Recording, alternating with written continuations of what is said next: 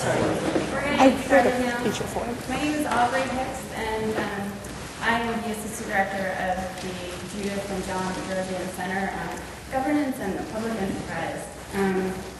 Every week, for the past couple of months, we, the Dornsife Center, along with the Jesse and Unruh Institute of Politics and the Annenberg Center on Communication, Leadership, and Policy, we've been holding the Road to the White House series.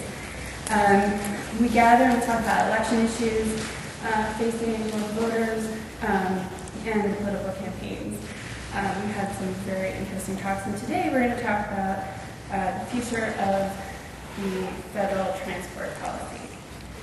Transportation is one of those issues that affect us all. And we think we know something about policy issues. It's a part of our everyday language.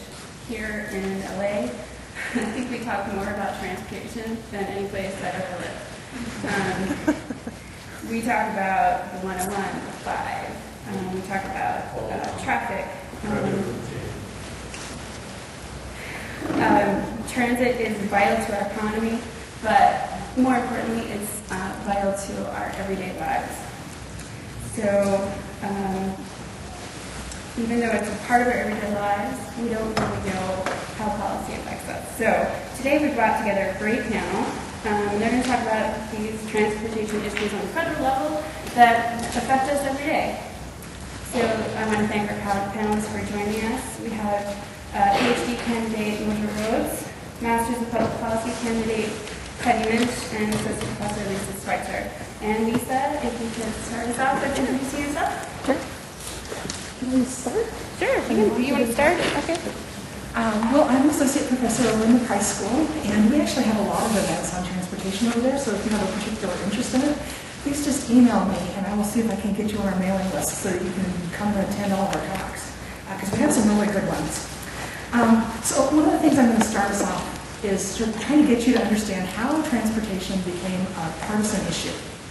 Back when I was your age, a long time ago and longer than I care to think about, I started working in transportation, and it was primarily a technical field. Right? It was a technical policy field that was dominated by engineers and to a lesser degree by economists.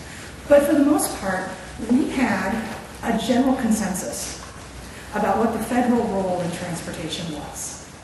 Back in 1956, we had passed a national or a federal gas tax with the express purpose and the agreement that that money was going to go into something called the Highway Trust Fund. And while it was a controversial question at the time, once it was passed, the controversies arose primarily at the local level when people started resisting the building of the freeways. But for the most part, there was consensus at the federal level that that money was meant to go for the highway system, right? So we had a consensus roughly from then until about 1980 to 1986, right? People disagree on when the consensus really started to break down, but can anybody guess as to why the consensus broke down? Anybody want to shout out a guess for me? Well, Reagan was elected. Well, Reagan was elected, but we finished, right? That's pretty much what happened, is we got our national highway system finished. Now, there are certain little links of it that were never probably going to get finished, right, like some of ours in Southern California. But we finished, and we still had the federal gas tax, and so, you know, a lot of folks said, okie dokie then, right? What do we need the gas tax for now, right? We're still collecting the monies, but we pretty much did what we set out to do, and so maybe what we should do is just get rid of the federal gas tax. It'd be nice to save some money. The states now should be controlling most of the little links of the national highway system. They should be controlling maintaining it. Let's just let it go, right? And that was one of the things that Ronald Reagan was sort of a centerpiece of his transportation policy when he started. He ended up in a different place. But one of his ideas was we're just going to devolve all of this policy responsibility back to the states. Because the feds don't need to be in everybody's business, right? Now, another group said, no. We have all of this money that we're collecting at the federal level. There's a whole bunch of transportation need that still exists. So what we'll do is we'll use that money for things like transit projects, for maintaining roads that we need to maintain, for building bridges or rebuilding bridges. And in 1992, right? We passed the Intermodal Surface Transportation Efficiency Act, which was a watermark year for all of those folks who were like, you know, what we really need to do is we need to get federal money for transit. Transit's really important to our cities, right? And we will use that federal gas tax money to help cities build better transit systems. That's what we do in the post-interstate era, okay? Now, the Intermodal Surface Transportation Efficiency Act is what's called a reauthorization bill. For those of you who are techno-political science people, you'll understand that that's basically a spending bill. And for years in transportation, these came up every 4 years. It was like the sun rising in the east, right? There'd be some typical budgetary hair pulling that you're always used to. You know, Wyoming wanting this and North Carolina wanting that, et cetera, et cetera. But we also had some general agreement that this was going to be spent on highways. This is called ICE-T according to all the acronym lingo that transportation people use all the time. With ICE-T, it was really the first year that we cracked open the Highway Trust Fund, right, for use on urban transit, right? That Highway Trust Fund that we dedicated all of the federal gas tax revenues to. And with that, right, many people thought we had ushered in a new era of federal transportation involvement, one where the federal government was going to help cities build the sort of transit systems they want to have, reduce the risks associated with these big capital cost investments. And our own Expo line, for example, out here, got a big boost of money from the federal government as a way of trying to help cities build more and better transit. And we sort of hobbled along with that for a while. Transit people, urban people in particular, were very happy, right, with the outcome of ICE-T. We had more bills every 4 years, but every single one of them got harder to pass. Right, after ICE-T, I forget, somebody else was old in the room, was it? It wasn't, it was safety law? Was safety law next? No, T21. Yeah, T21, and they all have these ridiculous acronyms, right? But they're all spending bills. It's all how to spend money for the next 4 years. Right? So there was T21 and safety law, and each of those got harder and harder to pass. Because it wasn't sort of arguments on what kind of, highway projects we should spend money on. It became arguments about how much money the highway people get, how much money the transit people get, ooh, how much money the bus people get versus how much money the rail people get, and ooh, can we find a way to open up the federal coffers for sidewalks and other really important things in cities that we like. We sort of stumbled along doing this for a while, even though each one of those bills became progressively harder and more partisan as time wore on. But then in 2009, we ran into a big problem. We haven't raised the federal gas tax since 1992. And so in 2009, the Highway Trust Fund actually ran a $9 billion deficit. We ran short. We sort of dealt with the whole fact that we haven't increased the tax or we haven't indexed it for inflation, just because, it was a boom economy for a large part of the 2000s. People were driving dumb vehicles that consumed a lot of gas, like big expeditions and whatnot. And so we sort of glided by on that. But then when we hit the red, right, we were at a point where we were really spending more than we could out of this fund. The political firestorm became much harder. And the partisanship that had been growing, I think, arguably since 1987, really took off after 1992. And then in 2009, it just splintered in ways we had never really experienced in transportation before. So now what? Now what do we do? Right, that's the policy question in front of us. Well, we could raise the federal gas tax, hasn't been done since 1993. I don't know, I'm kind of an innocent. Tax proposals, how are they faring? Right? So when Obama and his Secretary of Transportation, Ray LaHood, were offered that advice back in 2009, LaHood's response was sort of, we'll get back to you on that. Right? Didn't want to go there.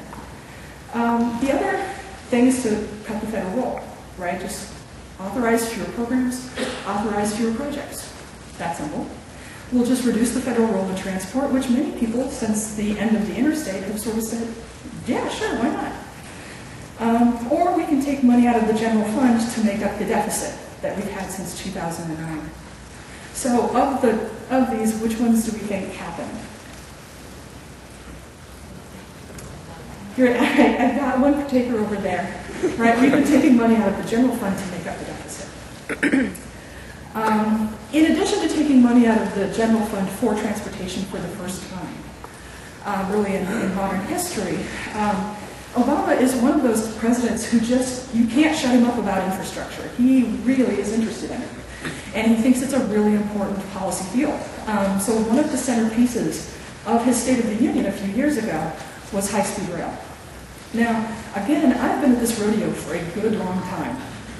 It used to be that high-speed rail was a bipartisan issue.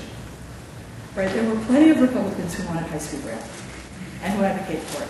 And then all of a sudden, right, when he took that to be a centerpiece of his legislation, or part of his agenda at the federal level, whoosh, you started to see Republican governors reacting very strongly, right, and treating the high-speed rail really as a symbol of how out of touch this president was, right, with like how much financial trouble the country really was in, right. This is a symbol, and I'm not saying that these are my politics, by the way, I'm just trying to describe what I see. This is a symbol of how clueless liberals do not understand that you can't spend and spend and spend, right, when you don't have the money to back it up. The other thing is that he's really been unabashedly an urban president. He's from Chicago, and his Secretary of Transportation also has been very high on rhetoric that focuses on urban transportation issues like transit, like walking, like biking. Those types of projects are really key to urban areas like Los Angeles, but they don't resonate with voters who don't live in cities. And there are a lot of people in the United States who still don't live in cities or who live in suburbs, right? And so that's one of those things that doesn't necessarily play very well with certain parts of the constituency. It's very clear that his economic advisors are Keynesians and traditional Keynesians, right, who say, look, if you want to help us out of the recession, infrastructure spending is a way to do that, right? Infrastructure is something that fosters capital growth. It's a way of doing public investment that puts people to work right away. And you need to have a solid core of infrastructure in order for other businesses to grow. So that's been a centerpiece of his sort of economic recovery plan. If you guys remember the infrastructure bill from last year that didn't really go anywhere. It's a big believer in this idea that this is a way to put people back to work when they're having economic hard times. The other thing that he's been really interested in is a federal infrastructure bank, which hasn't been uncontroversial, simply because there are large portions of people on the right, in particular and some of the center, who sort of look at a federal infrastructure bank and aren't really sure about what that would mean given Freddie Mae and, well, given Fannie Mae and Freddie Mac, right? Concerns that another GSA, a government-sponsored agency, only focused on transportation would do some of the things for the market in transportation that they think those agencies, the Freddie and Fannie, had on distorting the housing market in the United States, which we're now sort of reeling from the bubble with. And so these 3 points essentially galvanized or balkanized opposition to much of what Obama was looking to do with his transportation agenda, right? We got to a point where, this really sort of describes what happened when we started to try to roll out high-speed rail money to states, is that Republican governors made a media circus out of turning that money down as a way of symbolically going, hey, my policy is to be prudent, right? Where fiscal prudence says you don't spend money like this when you don't have a good, solid business plan. I'm not convinced that this is a smart investment, so you just keep your money. I'm going to walk away from those federal billions, right? And in some respects, it's very, very surprising because it's not typical for politicians to walk away from money. It's just not, no matter what side of the aisle you sit on. So let's take a look at some of the Republicans in the field and what their interests in infrastructure have been. One of the great things about being interested in infrastructure and transportation is that both sides of the aisle love it, right? I'll never be out of a job, right? This is Mitt Romney, and here's a quote from him, and I've tried to be really fair in the quotes that I've picked, because I don't like people who quote out of context. He basically says, look, having good roads and bridges and rail lines and air traffic lines is essential for a strong economy. I'm willing to invest in those things and even borrow in some circumstances if there is going to be a good revenue stream. Right? This is a straight up moderate statement. There's nothing sort of radical about what he's saying here. Would you like to comment on that at all, Teddy? Sure. I mean, I think that you have you have a wide variety of individuals who have run and are running right now, who, for them, this would be so far left of where they are, this would be off the map. This would be like in a whole separate area. And Mitt Romney, and we can get to this later, I guess, when we go more to question and answers, a lot of this probably stems from his record in Massachusetts, having to operate under very tight constraints, given what the Big Dig had done to state finances and the state finances available for capital budgeting and transportation spending at the time. So definitely, yes. Well, one of the questions that I would ask for you is, when you say that this would be sort of far to the left, are you talking about the part where he talks about borrowing? Yes, in isolation from the revenue streams part, which, if you look at the left, is very far to the right. Yeah. So, Ron Paul has, in some respects, kind of an interesting candidate when it comes to infrastructure and his own behavior as a politician over the last decades, where he just says, look, infrastructure is important. It should be prioritized over all of these other things, you know. Before subsidies, welfare payments, Social Security, bridges to nowhere, all of these other things, entire countries bombed and rebuilt. Any other sort of hoopty-doodle and whatnot, or jiggery-pokery that you do at the federal level, infrastructure should be attended to and taken seriously. So these two are actually very different candidates when you've been following them for a while, and both of them are saying the same thing, and that is that infrastructure is important. So we do have some common, understanding across the board that this is really a significant policy field, and where the real disagreements come in is what types of modes are important and where should the funding happen, right? And so Paul has been very famous about pointing out in his home state of Texas, he was a very vocal opponent to Rick Perry's big Texas Turnpike project. Simply because he viewed it, and not incorrectly, as a situation where the costs were socialized but the benefits were privatized.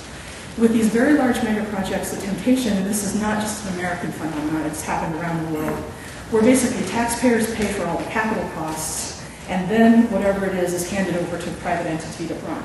And so they get to have the revenues while we've eaten the costs. And so he's been very vocal about stuff like that. Newt Gingrich. You can't say that Newt is not interesting. Right? And he's one of those people who's been around for a good long time, and you can sort of look at his own behavior with regard to infrastructure policy as sort of an indicator of what's happened in the GOP. In particular, as transportation has become more politicized. This is back in 2009. This isn't even way back in the day. This is in 2009. He gave a speech on 8 principles of infrastructure, some of which are sort of hardcore conservative principles, but others of which are sort of a go big or go home attitude, right? Which is, if we're going to build high-speed rail, it needs to be big, and it needs to be fast, and it needs to be better than what the Chinese have done, right? So he's been a long-term advocate of high-speed rail. You can't have the world's most productive society in the world with a crumbling infrastructure. Again, infrastructure is important. The number 2 goal should be mega structures, right? Go big or go home, do these investments, do them the right way, get the top of the line technology, right? That's his message. And in some respects, it's a pretty big message, right? It's bold, it's, we're not going to do things in half measures, we're going to spend the money and we're going to do it right, right? Now in 2012, right, he's gotten more into this practice of sort of treating a lot of what the president's priorities have been as part of more of a culture war argument, right?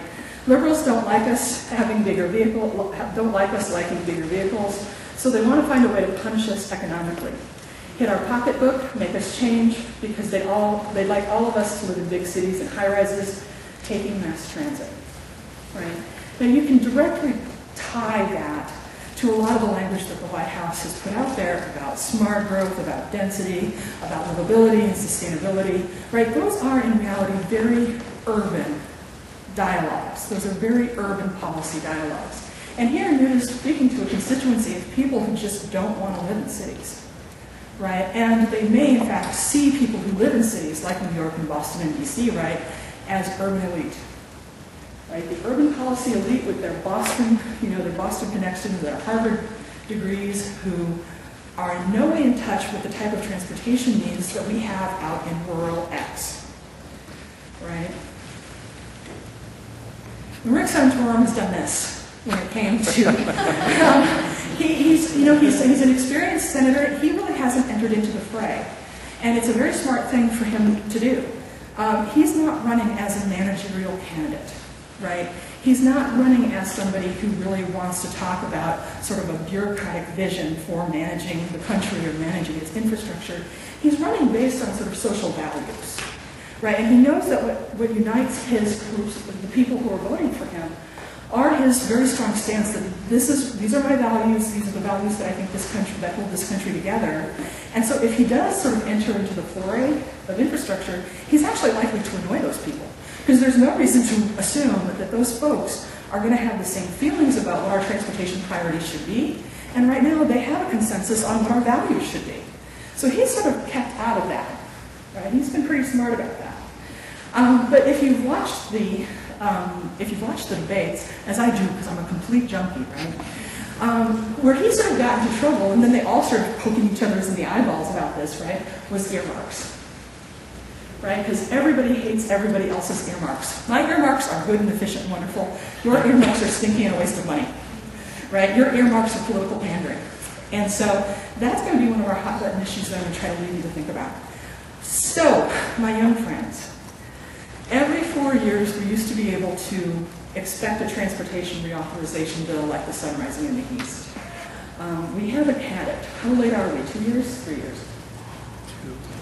About It's two and a half, two and a half years now. I think we'll start counting. Yeah. We cannot get a consensus on what the next T21 safety move, TT, whatever we're going to call it this time out, kind of thing. And basically we've just been passing one extension after another because nobody knows how to close that deficit in the Highway Trust Fund. So the House bill, right? The House bill was the first to come out. It's the originating body, and that's important.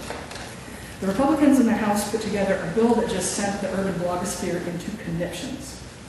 Basically because it eliminated earmarks and it cut transit, walking, and biking funding out of the Highway Trust Fund entirely. They said, okay, the way we're going to close the deficit is we're going to stop trying to fund things that are largely urban transportation priorities out of federal Highway Trust Fund. And if people want that, they can treat that as something that comes out of general revenues. Right? Now, it's not that big of a change from what we're actually doing now, given given the location of some of our transit funding and the fact that we have to keep scooping money out of the federal government, out of the general funds, to deal with our deficit. But it was a big deal symbolically to people who are sort of urban politics folks. There was a feature-length bit in the Atlantic Cities from William Doig talking about, the war on urbanites that this represented. One of my least favorite journalistic conventions is to describe opposition as war.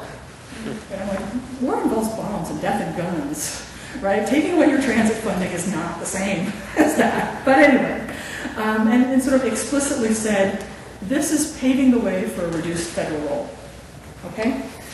The White House, these are very smart politicians, and Obama is a very smart politician. These folks know full well we're probably not going to pass anything this year, and so he used this as an opportunity to sort of say, okay, let's roll out a budget that puts a lot of money in transit, right? That just takes money out of the general fund and puts it on these sort of primarily train-based priorities that he's been really interested in. Knowing full well that we're not going to reach a consensus, but as a way of sort of establishing, these are my values, these are my priorities, and this is why you should vote for me, right? Because he's elected. It's an election year. He's got a campaign. And it was, of course, on arrival everywhere. Boxer's bill, the Senate bill, which recently passed to a great deal of hoopla, eliminated earmarks, right? Its big concession, I think, and its big olive branch to the House was that they eliminated most earmarks. There's some kind of hidden away in there. You really have to look at the fine print to see them. But it got rid of earmarks. It did maintain transit funding. Some cuts, but didn't really address how we were going to close the deficit. And it's essentially another extension for all practical purposes. It's not another, we can't expect another 4-year bill out of this. And it's passed, but the rumblings from the House are that they're not even going to consider it. Right? They're not even going to try. So chances are in April what we're going to be doing is we're going to see another just basic extension of what we're doing right now. The problem with that is that next year the Highway Trust Fund is going to be officially bankrupt. Right? We can't keep passing these extensions. So the hot button issues that you guys should be thinking about. And I can't tell you what the right way to think about these things are because some of them just come down to your own values and feelings about what the appropriate roles of different levels of government are. That's my timer. Sorry. You know the earmarks. As I said, everybody hates everybody else's earmarks, but at the federal level, it is very hard for infrastructure to work without them. There are some compelling reasons to want them, but more than anything, I don't see us being able to pass any of these bills without earmarks. They were the ways in which politicians traded chits. And so when you saw in the Republican debates them starting to work on Rick Santorum, and then they sort of pushed back on Mitt, and the only one in that room who really could say that his hands were clean when it came to earmarks was Ron Paul. And he's from a district that wasn't likely to get an earmark anyway. Right? I mean, earmarks kind of make the budgetary wheels roll in infrastructure, and there's a bunch of compelling reasons for them. Particularly if you are from a place like California, where, because there are so many Californians, our actual contribution to the federal gas tax is more than what we get out in terms of programs. We're what we call donor state. And earmarks are one of the ways that you keep donor states at the table, right? So if you take those away, places like Ohio and Texas and California and New York are sort of like, why am I doing this? Right? Why are we doing this? The highway trust fund deficit is, as I pointed out, a very big deal. The federal infrastructure bank question, Barbara Boxer's Senate bill did try to establish a provision for starting down that road without actually calling it an infrastructure bank. But again, that bill's not going to go anywhere, so this is an idea that's kind of a party perennial at the federal level. The urban versus rural states and the donor-recipient relationships, right? And the bottom line that many people just don't think there's a federal role in transit, right? There are many people who are like, if New York City wants more transit, why can't New York City pay for its own transit? If Californians want more transit, why can't they raise their own gas tax and build their own transit? Right? That's the argument. A strong emphasis from the right in particular on user fees, like tolls and fares and ticket sales, rather than taxes. Right? Nobody really wants to touch the gas tax, but if you don't, how do you raise money? Well, the argument is user fees. Let more private companies come in, privatize a road, let people charge people to drive on it. And then finally, some basic questions about, is there any federal role left? Other than sort of security and sort of the standard things that you associate with the federal government. Or whether now the federal highway system is done, we should just retire the whole shebang and let states and regions run the show. Lastly, this is sort of a throw-in, gas prices. I'm not entirely sure how the president became responsible for gas prices, but somehow he is.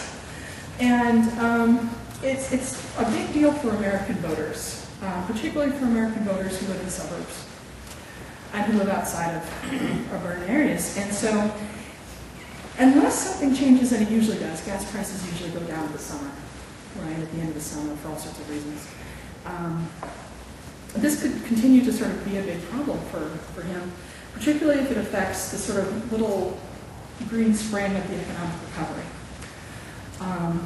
And with that, I'm going to ask Moshe if she'd like to toss anything in and then probably ask questions.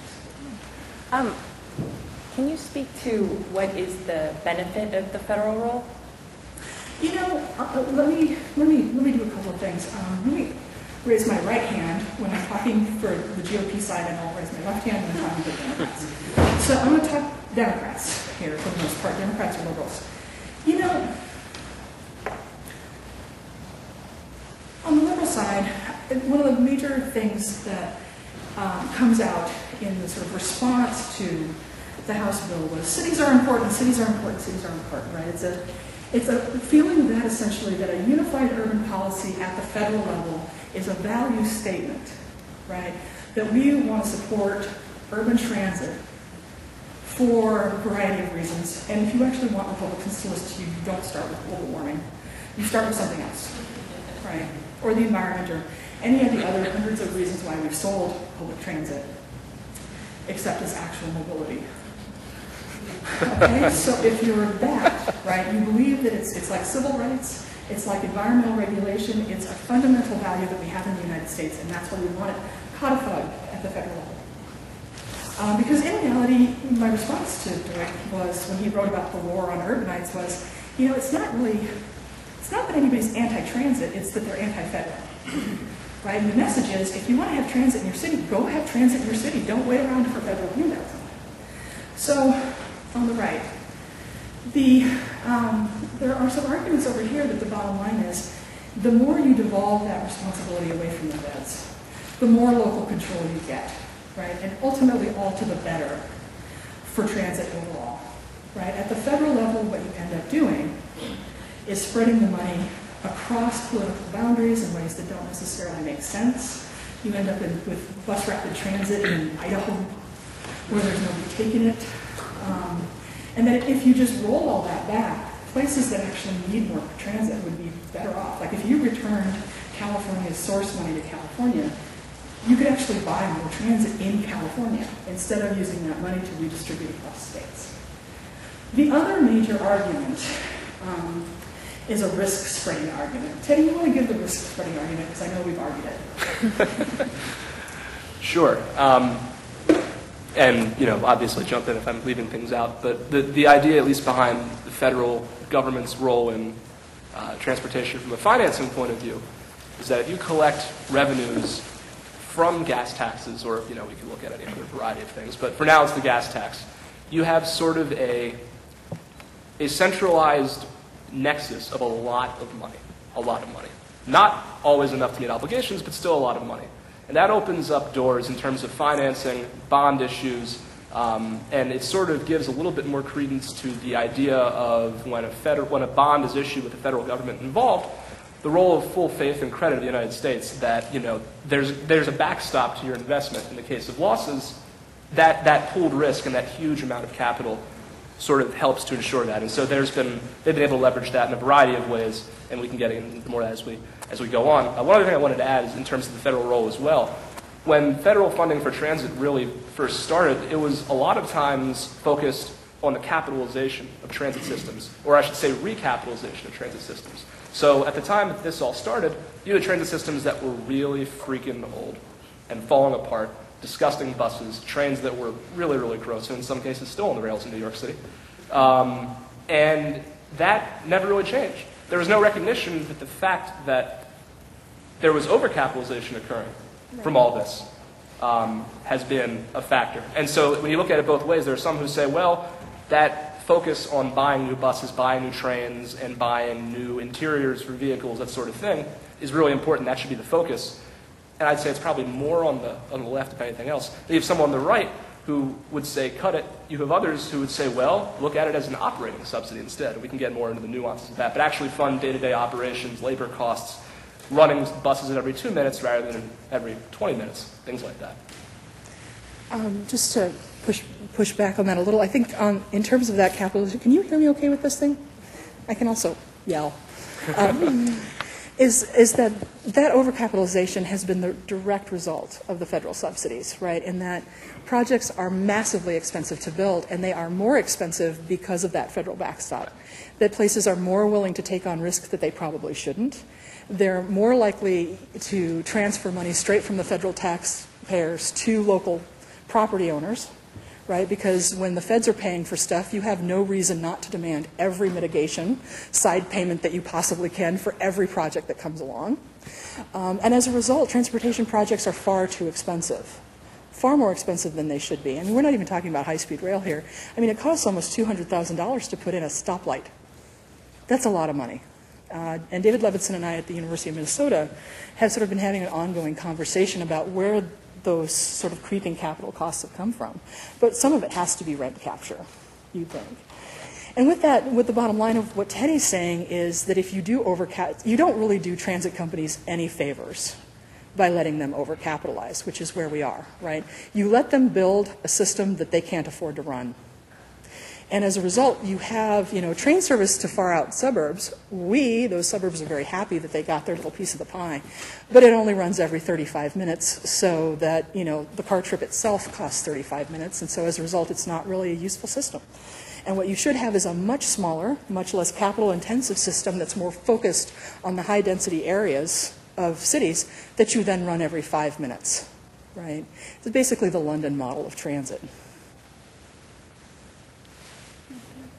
Margie, do you have something to add? Yeah, I mean, there's also a discussion about public sentiment, and the public tends to really like these big projects, and that's what gives us the political sort of heat behind it.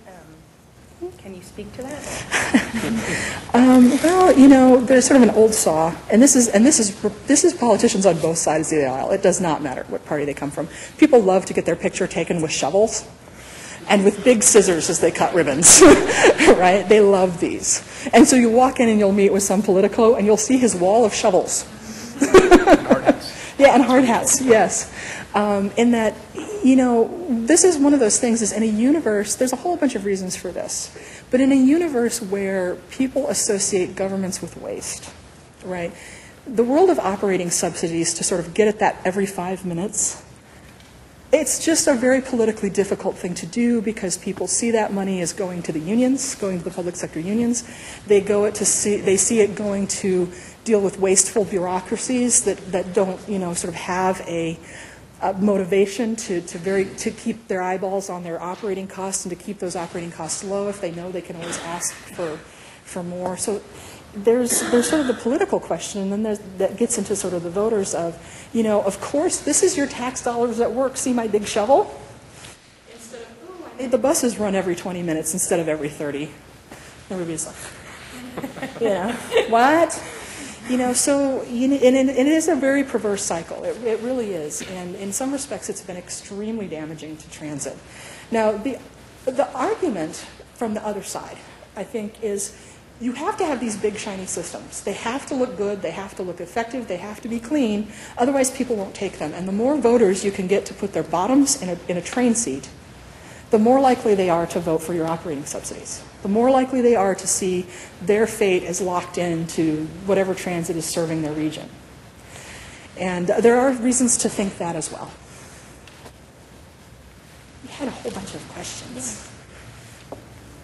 You had your hand up. Go ahead. Yeah, one thing that really seems to be missing from this discussion, and you did, Lisa, point out this user fee concept of tolls, but you know, we've heard about the suburbs and overcapitalization in terms of transit. But what about the overcapitalization of suburbs? I mean, Atlantic Cities talks about that quite a bit, that our suburbs are actually a product of subsidizing roads, not charging as pay-per-use of those roads. And there seems to be a kind of disconnect by the voter in the suburbs to say, gee, you know, we're not willing to fund transit projects, but we're willing to harvest the benefits of really what is a socialist system of roads and highways, because I get to, and all taxpayers get to pay for those roads and highways, but how much they're used is really up to anyone. And that's why studies consistently show that no matter how many lanes you put in, you're going to be filled to capacity, which is a telltale sign that we have a real problem here. So why isn't anyone willing to stand up and say, look, if we're really about market-based, because I haven't heard this in this discussion, if we're really serious, any of these politicians, any of these people, about market-based, we've got to start talking about tolls on the highways and pay-per-use. Not only because, you know, it costs money to build those roads, it costs money to maintain them, but there's a huge other cost associated with cars.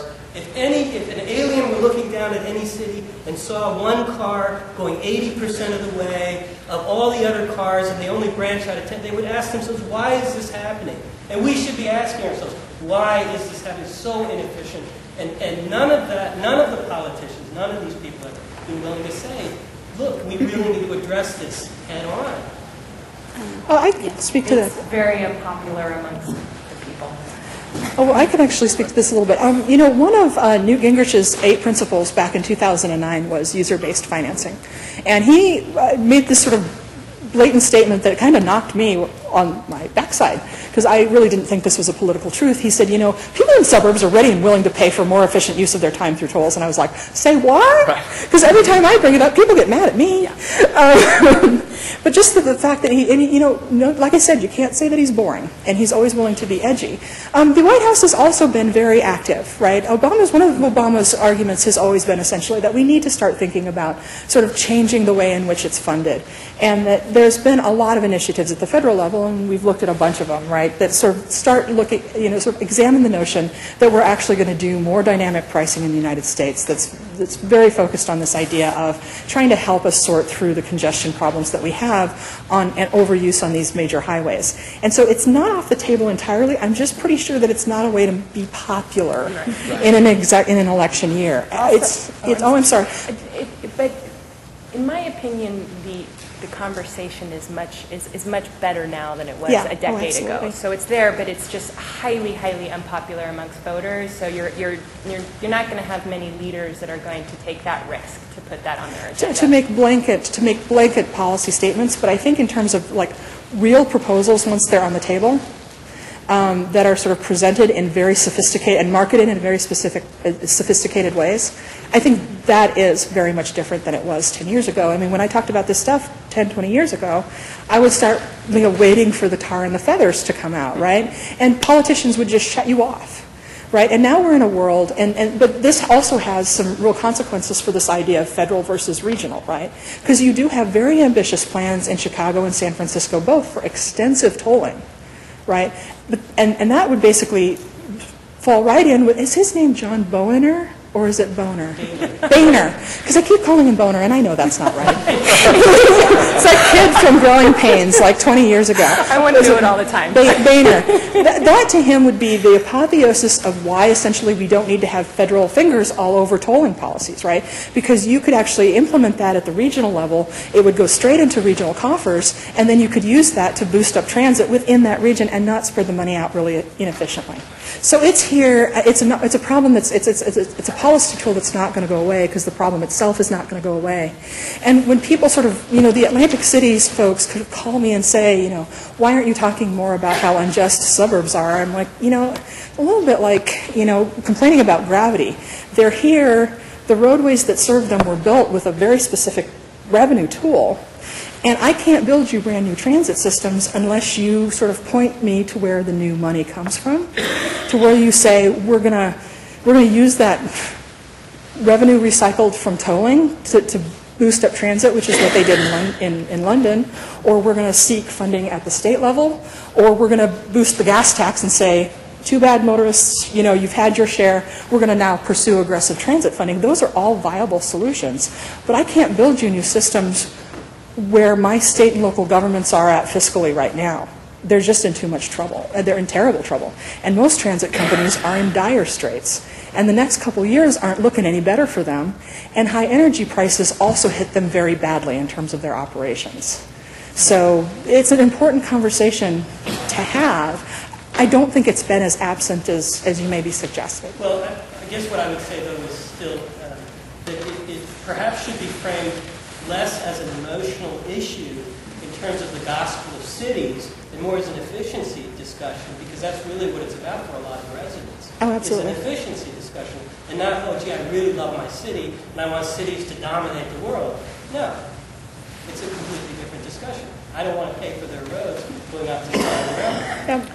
Part of the other issue politically and also logistically, at the risk of coming across as very boring, talking about the logistics of tolling, we can see incrementalism happening all around us right now with tolling projects on the 110 and the 10 coming up in the very near future. That requires transponders, gantries, real-time pricing databases, computers, and most importantly, and hardest to find, human beings who are going to be able to understand how those computers work, repair them in real time, and make sure the system flows.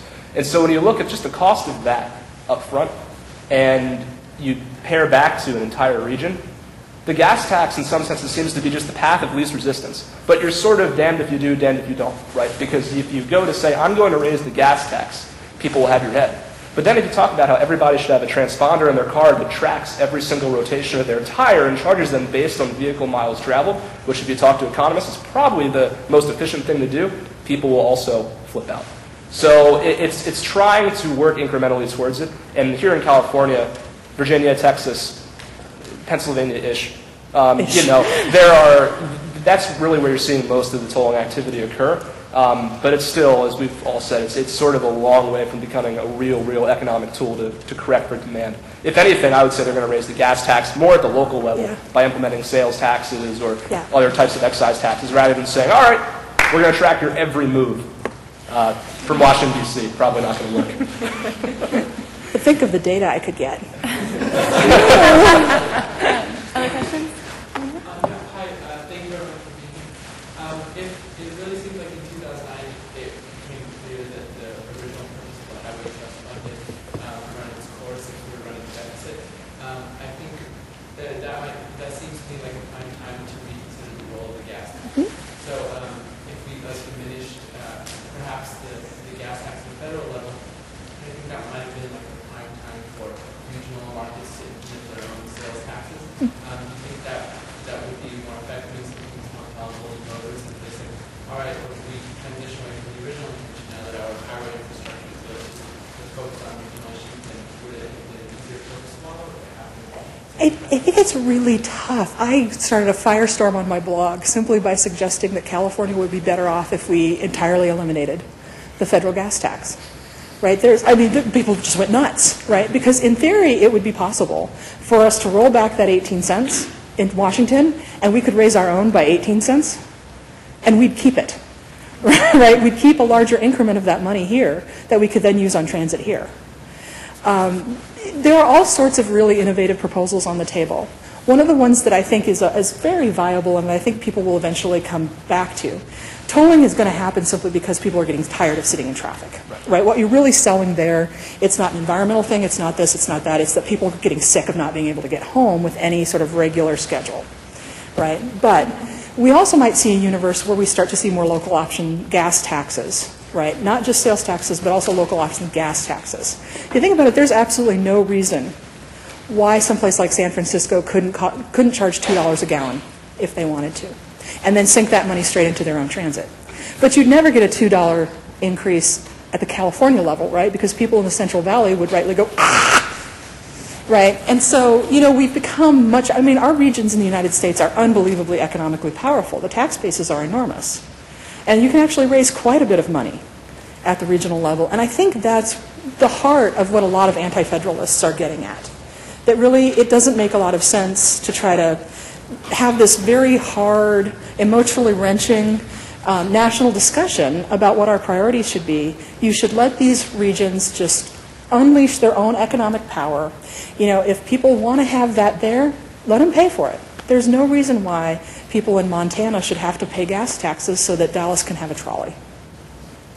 Well, also in addition to that, a lot of these tools that you are talking about in terms of the local gas tax, local taxes, to the micro-local level of block by block, street by street, or cul-de-sac by cul-de-sac in some cases, those tools are already out there, and they're already employed. And they're not exactly, they are innovative and they aren't. Yeah. It's just the fact that no one's really employed them all that much. The idea of, Measure R here or other similar types of taxes are very much well applied. So it's sort of a matter of just drifting into that model, I would think, with gas taxes. And unlike tolls, they're easy to pay. Right. Right. Sales taxes, you pay at point of purchase, you pay them a little at a time, you don't have to go to an accountant. There's a whole bunch of reasons why these types of tax tools, even though they're regressive and there's a whole bunch of things you can critique about them, are much more popular with voters than the idea that you have to go, you've got to get a transponder, and then you've got to sign up for a service, and then if that service doesn't work one day, you're in trouble and you're going to get a ticket, and then you have to negotiate the ticket with the cops and not the company. And there's just a lot to recommend that. And it does get to this idea that you create a big pot of money, and you can do that regionally as well. This is one of the openings for the infrastructure bank idea, right? And we didn't talk about that very much. I'll just say a couple words about it to try to help you understand the debate. There are already a lot of infrastructure banks in the United States. A lot of states have them. So the idea of using the Measure R money, the 30 and 10 plan, for those of you who pay attention to this kind of stuff, for Los Angeles Mayor Antonio Villaraigosa, has gone to the federal government and said, look, we've got 30 years of sales tax revenue that are coming. Our voters approved this sales tax measure. Why don't you loan us the money? In 10 years, we'll just push up our construction plans, and we'll take advantage of the fact that there's a lot of people out of work because it's a recession, and we'll get lots of things much more cheaply by sort of pushing the construction sooner, and we'll get more people on more transit sooner. Let us do that. You guys front us the money for that. And in many respects, it's a wonderful idea. In other respects, for people who oppose another government-sponsored agency at the federal level, ask some very good questions about why can't you go to the state of California to do that? It still has very good bonding terms.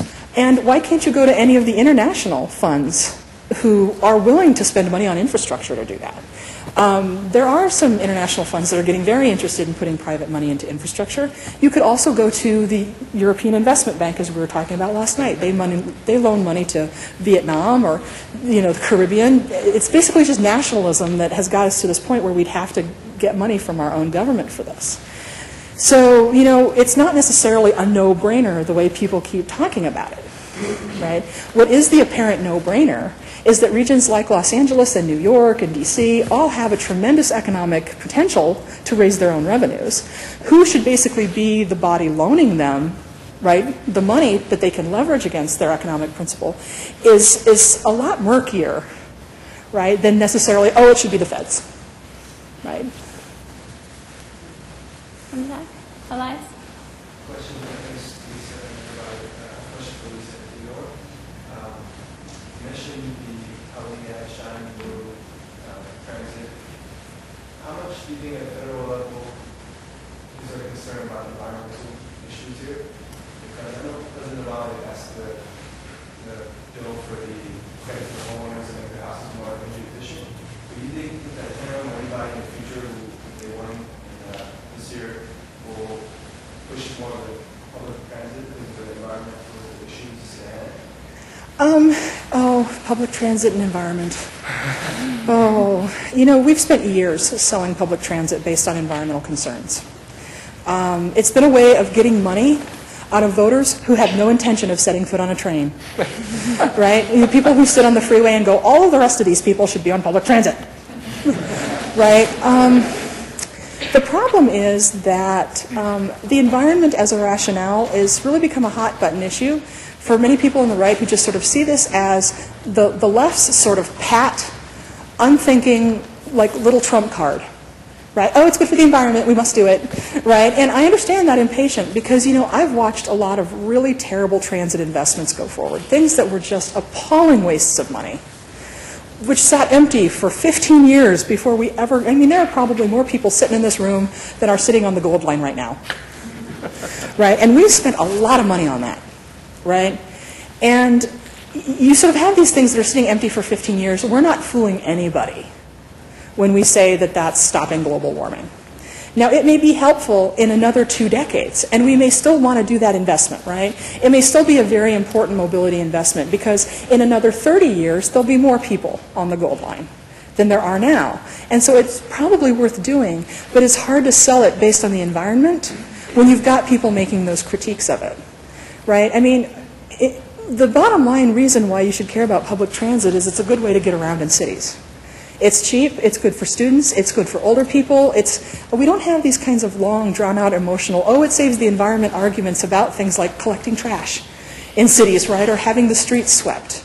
And I see transit very much in line with those services, right? It's something that we provide because we want to help people get around without having to own an expensive car, without having to look at ugly parking lots, et cetera, et cetera, et cetera. Right, so in reality, right, President Obama is a very urban president himself, right? His experience in the city of Chicago, I think in many respects influenced him about how well cities can run if their transit service runs well. And in all reality, CTA doesn't really work that well, right? It's really not that good. It's out all the time. There's all sorts of outages. You talk to the average CTA rider on a given day and they're pissed, right? Because chances are something happened to them. In general, though, it's pretty good transit, right? But he sees that this is really important to the economic and social life of cities, and he wants this for American cities. And I think in some respects, it's a real question for postmodern presidents in the urban world that we now live in. If you watch our French president, right, Sarkozy, he acts more like the mayor of France than any other politician I have ever seen. He sponsored a design competition for Paris. That is not what presidents do. They run nations. But it gets into this idea of sort of what is national policy? What does it mean in a world where most of our population and most of our economic productivity occurs in cities, right? Where politicians, like the mayor of New York and the mayor of London and the mayor of Los Angeles are international players, right, because of the economic power of the places that they live, about what does it mean to be president in that world? Do you explicitly adopt urban policy, which is what a lot of countries have done, or do you sort of try to struggle in the way that Obama has struggled with suburban and rural constituents who handed him his fanny in a number of dust-ups in the Congress where we still have disproportionate representation from rural areas? It's a real conundrum, right? I don't know if that was a good answer. All right, it's the answer that I had. I think we have time for one more question. Or He had one. yeah. You touched on this a little bit in your most recent answer, but How do you think, if you're looking ahead, say 10 years, 15 years, as the baby boomers age and start to be unable to drive, how do you think the politics are going to change of whether it's transit or transportation funding or gas tax or those needs? Because you have this huge, bump of people that are not going to be able to drive. I mean, I think about that with my parents a lot, about where they live and how they're going to get around.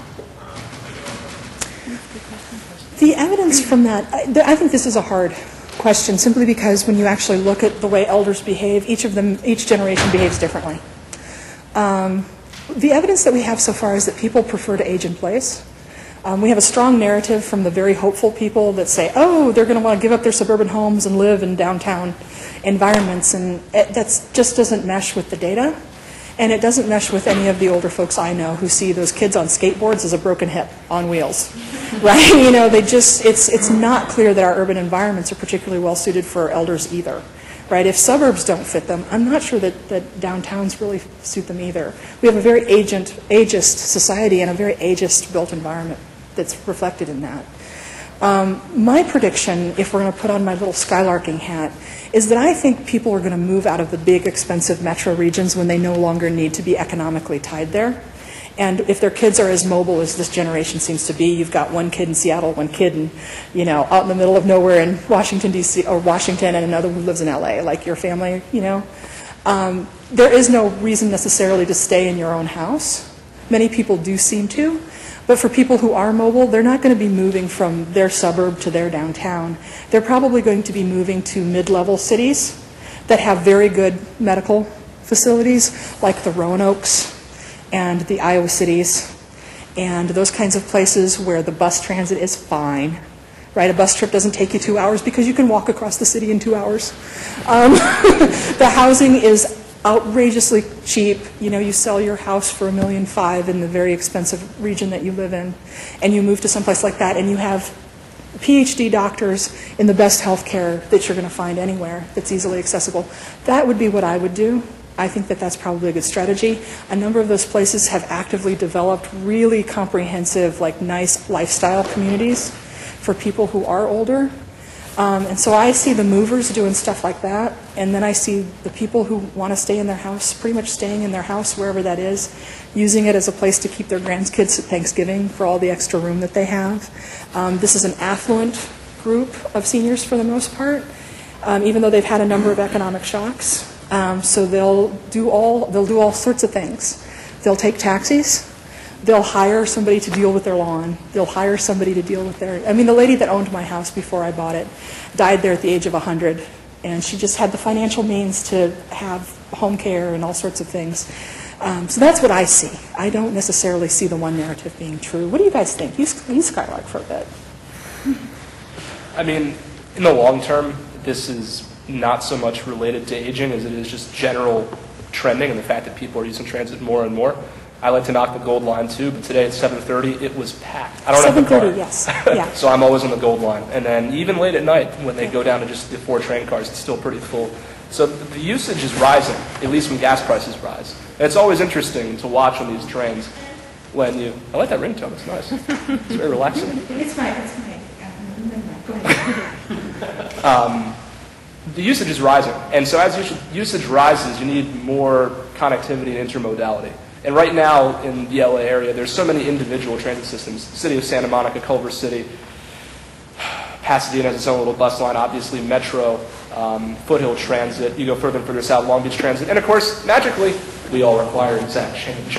So that makes it difficult when you're 60, 70, and you just don't necessarily always have exact change. You don't have the patience. And between that and the fact that just more people are using transit, we're going to start seeing better connections. I think you're going to see transit consolidation as sort of Metro playing Pac-Man and growing larger in terms of its influence. I firmly believe that, just based on the logistics of it. I think some of that will be driven by the seniors who are going to need, better bus service. We can't provide paratransit for millions of people at a cost-effective rate. So, I think that's all true. And I actually think that gets to be more the case the more devolution of funding that we do. Absolutely. Because when you do something like that, then suddenly the more voters you have actually sitting in the seats. Right, and you have people, you don't have to have this sort of discussion at the federal, at the state level, where the rural areas are sort of saying, there's nothing in this for us, there's nothing in this for us, there's nothing in it for us. When you have it in an LA conversation, you have a New York conversation where the politics around transit are much, much different. And I'm not picking on that section of the Gold Line, I'm picking on the other one. Moja, do you have anything to add or takeaway message today? I guess back to the environmental comment, I think you could, and I may be wrong, argue great environmental benefits from pricing measures. I mean, I think there's a strong environmental connection there. So transit, no, it's a very, very hard argument to make. But in terms of pricing, installing hot lanes, you will see environmental benefits. Oh, from I that. wouldn't. Let me caveat that statement. Not caveat it, but fill on it. I think you absolutely positively have to have transit if you're going to price anything. That's Yes, true. absolutely. Yes, there's no Right, doubt and then about I that. think you do get environmental benefits from transit. The way you get environmental benefits from transit is you get people's bottoms in the seats. Yeah. Right, but right now I live in a world where driving is cheap, and transit is cheap, and driving is pretty ubiquitous, and you can park everywhere you want to, and your life is pretty made easy, and gas is cheap. People whine like a swarm of gnats when it goes up by a couple of nickels. Right? I mean, in that world, how am I supposed to get transit to compete with that? And so if I can get enough, if I can price people out of their cars and get them to, I got to have public transit to give them some other way of getting around. Otherwise, pricing vehicles becomes a very vicious circle where there are people put at a distinct disadvantage, even when they get to save time and even when they do benefit from it, in terms of being able to save their time. So in concert, right, we would get a lot more environmental benefits if we actually did pursue a portfolio of strategies that on the one hand made it relatively more expensive to drive and relatively much easier to take public transit. Anyway, I'm going to be done now. I think we're out of time, so I want to thank our panelists, Teddy and Moja and Lisa. Thank you for joining us. That was a smart too. And lastly, I want to thank the Unruh Institute and Annenberg Center on Communication Leadership and Policy. And next week, we have a very interesting topic. Kirsten, do you want to talk to us about that? Special interest in politics? There aren't any of those out there.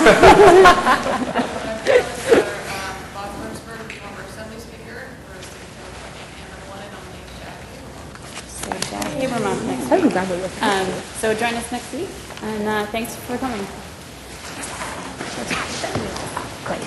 Alrighty then. You took all the work out of me.